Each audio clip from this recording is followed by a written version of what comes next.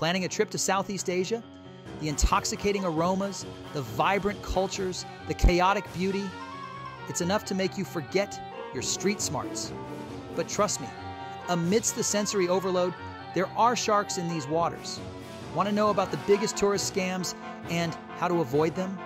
Let's dive into the top 30 scams you might encounter in Southeast Asia. I also put together a free resource to protect you while traveling. It's available later on in this video.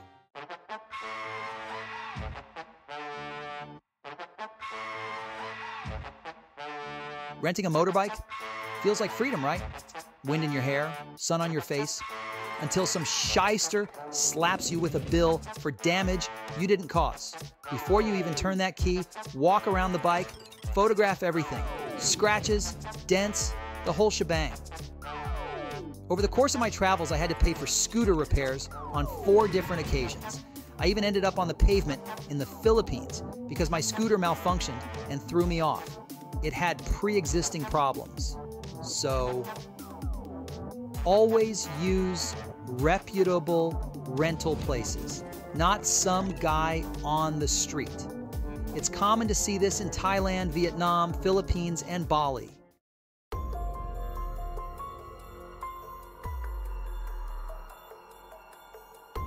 Southeast Asia's got its share of fake cops. They'll pull you over, flash a badge, and demand an on-the-spot cash fine for some bogus violation. Real police? No. Real cops will escort you to the station for payment or direct you to pay the fine in an official police station. Don't be intimidated, know your rights. This sort of thing is common throughout Vietnam, Thailand, Japan, and Indonesia.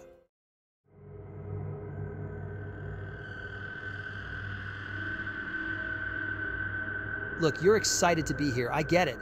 But don't let that excitement make you a sucker. Plenty of shady characters are ready to exploit that wide-eyed naivety. Visa scams are rampant. Stick to official websites, and if you're using an agent, make damn sure they're legit. Do your homework. The biggest visa scams are rampant on Facebook and promise to get your visa at a discount. If the price is ridiculously cheap, then that is a huge red flag. Many people have fallen victim when trying to get their Bali visa. For my visa, I used an official website called Bali.com, which connected me to real lawyers who would sponsor me.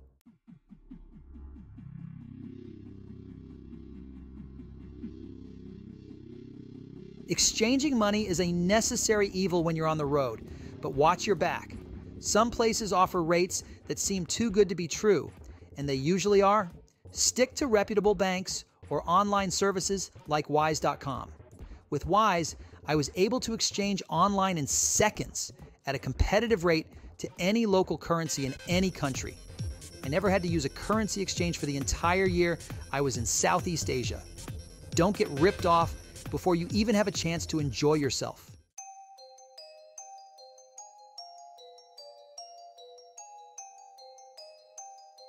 Nothing beats a cold beer after a long day exploring, but even a simple drink can turn into a headache. Some bars, especially in tourist hotspots, are notorious for inflated prices and hidden charges. Always, and I mean always, check for a menu with prices before you even think about ordering.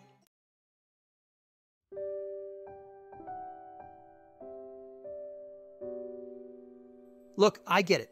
You're in a new place, feeling adventurous, maybe a little lonely. But trust me, the last souvenir you want to take home is a broken heart and an empty bank account.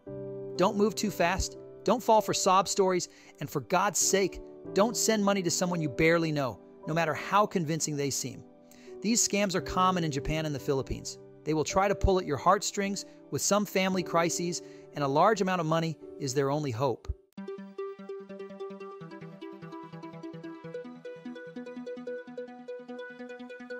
Train travel in Southeast Asia. It's a chaotic, beautiful mess. But before you board that rickety train to adventure, make sure your ticket's the real deal. Skip the shady online vendors and stick to official transport websites, even if it means paying a little extra. You'll see this in Japan often. Remember, kids, getting stranded in some remote village is a lot less romantic than it sounds.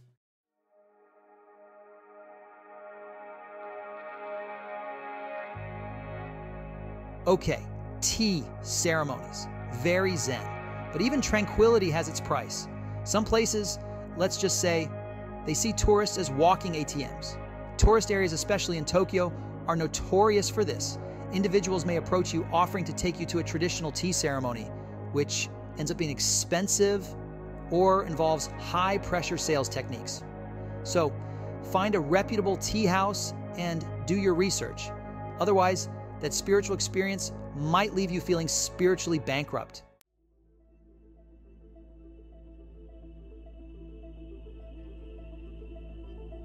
Southeast Asia's trains, a throbbing artery of life, can also be a hunting ground for the less scrupulous. Stay vigilant, especially in packed carriages.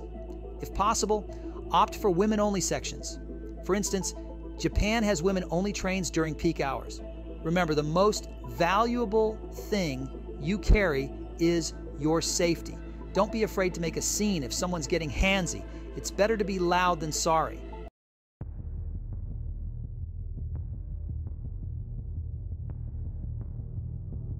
Even the law can be a bit crooked in these parts. A little under-the-table action to smooth things over. It didn't happen to me personally, but some of my travel companions did have some fun with this one in Bali. Know the local traffic laws and don't give cops any excuse. Driving without a helmet or shirt or blatantly breaking driving laws will paint a big red bullseye on your back. If it happens, keep your cool and call your local rental company. They'll be better able to handle it.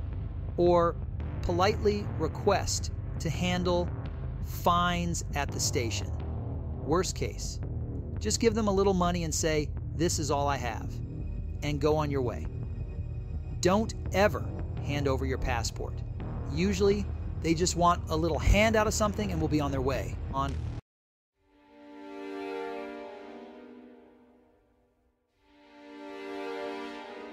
A free tour? Nothing's truly free, especially here. These friendly locals offering to show you around often have hidden agendas. Inflated prices at specific shops, commissions from vendors. Stick to officially sanctioned guides, or you might find yourself paying a hefty price for that free experience.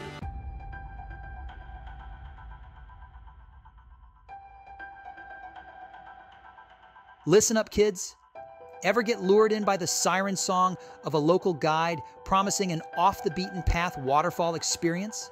These guys, they're like mosquitoes at a picnic. They'll drain your wallet faster than you can say, "hidden paradise." Stick to the official tourist sites, find a guide inside, and you'll be swimming in clear waters, not murky scams.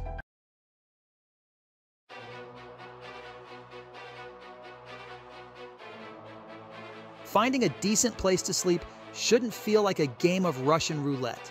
I've seen some real crap holes that cockroaches wouldn't stay at. It's not uncommon to see beautiful places for rent online, only to find out later when you arrive that dream rental does not exist. This happens way more often than you would think, or they do exist but look nothing like the photos. In my experience, Facebook Marketplace and Facebook groups are a real gamble. Airbnb superhosts have been very reliable for me. Whenever possible, don't pay the entire bill up front. And if it is a long-term rental, make sure to see it in person before putting down money. Make sure they have a good cancellation policy. Stick to reputable booking platforms, read the reviews, and don't be afraid to walk away if the lobby smells like old socks and regret.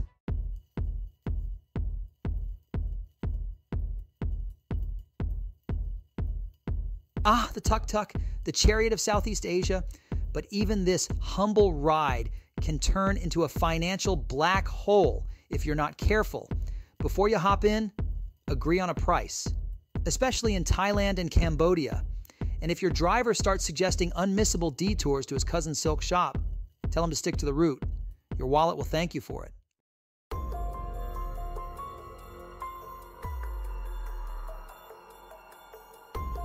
You're in a tuk-tuk, maybe a little hungover, and suddenly your driver's cousin's best friend is practically begging you to visit his gem shop. Don't fall for it. This is a classic setup, common in Thailand and Myanmar. Stick to certified dealers if you're looking for souvenirs of the sparkly kind. Otherwise, you'll be going home with a lighter wallet and a stone that's about as authentic as a $5 Rolex.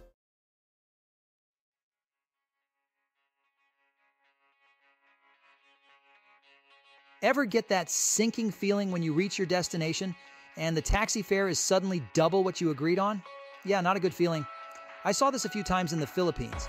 Some places still don't use Uber or similar apps and still rely on the old taxi meter. A lot of them don't even use meters. Avoid this headache by using metered taxis or ride-sharing apps whenever possible.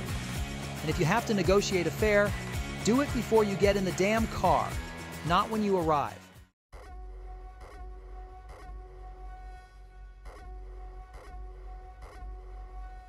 That once-in-a-lifetime deal on Angkor Wat tickets? It might just be a one-way ticket to disappointment. Fake tickets and tours are rampant, so always double-check authenticity. Use official websites or reputable travel agencies. Trust me, the real experience is worth a few extra bucks.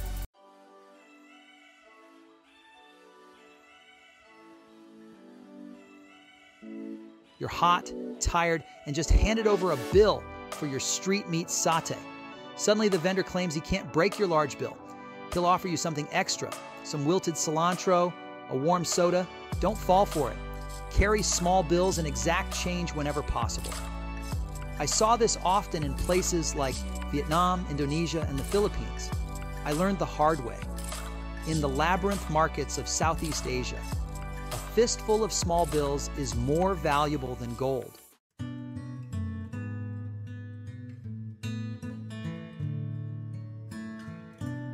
In Thailand, Cambodia, and Japan, you'll encounter monks, genuine and otherwise, throughout your travels. It's important to remember, actual monks don't solicit donations. They won't approach you for money, blessings, or trinkets. These faux holy men prey on your good intentions. A genuine monk seeks enlightenment, not your spare change. If you want to give, do so at a temple, not on the street.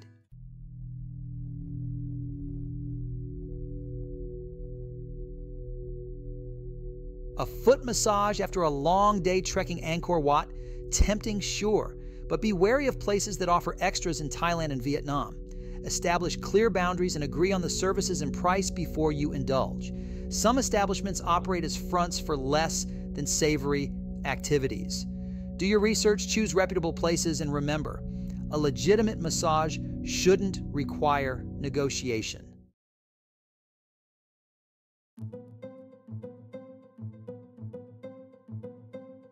You're jet-lagged, hungry, and all you want is to get some local currency. But watch your back at those ATMs. In Malaysia and Thailand, skimming devices are a sneaky way to steal your card details. They are external hardware plates placed over regular ATMs to extract card info. Stick to ATMs in well-lit, secure locations, ideally inside banks. And for God's sake, cover the keypad when you enter your PIN. Trust me, you don't want to be dealing with a drained bank account halfway through your trip.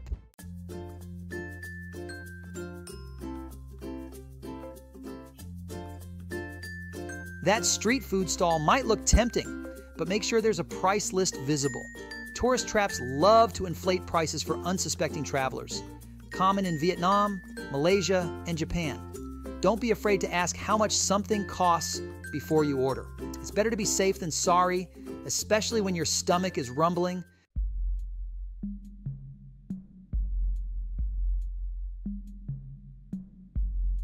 Whether you're at a swanky rooftop bar or a beachside shack, keep a close eye on your drinks.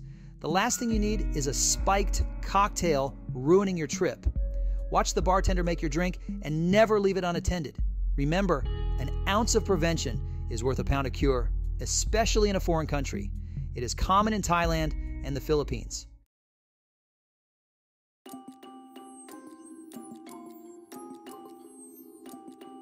You're in a new city, vibrant, alive. You're caught up in the moment, snapping photos, soaking it all in. Easy prey. These guys are pros. They see that glazed-over tourist look a mile away. Keep your wits about you, a secure wallet, maybe a money belt. Don't make yourself an easy target.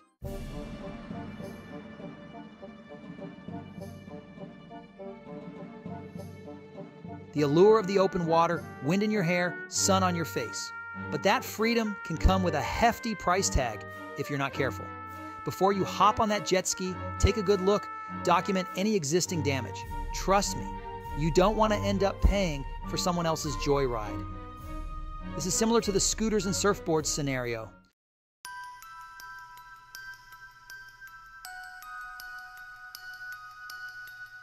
One of the most heart-wrenching cons is the fake charity scam.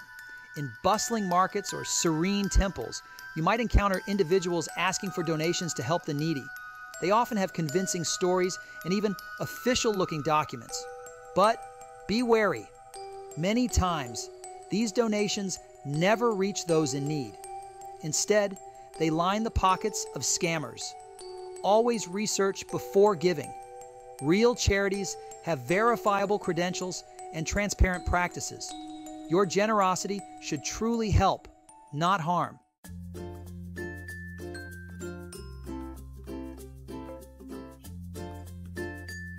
When traveling, it's tempting to bring back a piece of your journey in the form of a souvenir.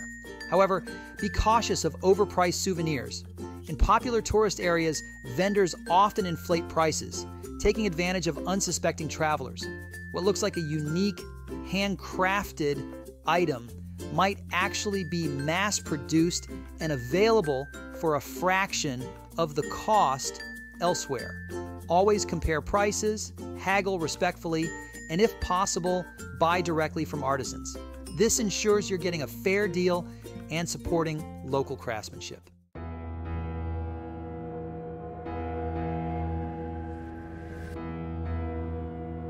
As more travelers rely on the internet to secure their accommodation, fake hotel booking sites have become a common scam.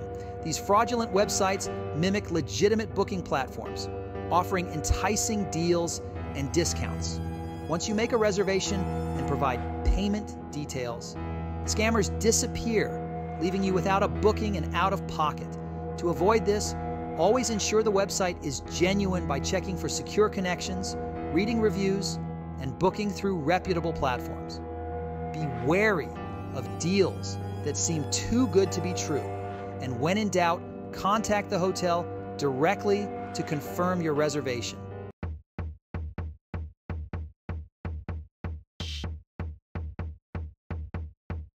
Street gambling scams are a common trick used to lure unsuspecting tourists. These scams often involve a simple game that appears easy to win, such as a shell game or 3-card Monte. The scammer, along with accomplices posing as players, creates an illusion of fairness and easy winnings. However, the game is rigged, and the chances of winning are virtually non-existent. To avoid falling for this scam, steer clear of street gambling altogether. Remember, if it seems too good to be true, it probably is.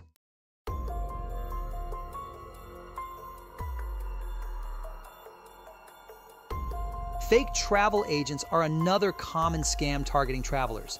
These imposters often set up shop in busy tourist areas, offering unbeatable deals on tours, accommodations, and transportation. They may even have official-looking documents and websites to lure you in. But once you've paid, you realize too late that the services you were promised don't exist. To protect yourself, always book through reputable agencies and verify credentials before making any payments. A little research can go a long way in ensuring your travel plans are legitimate.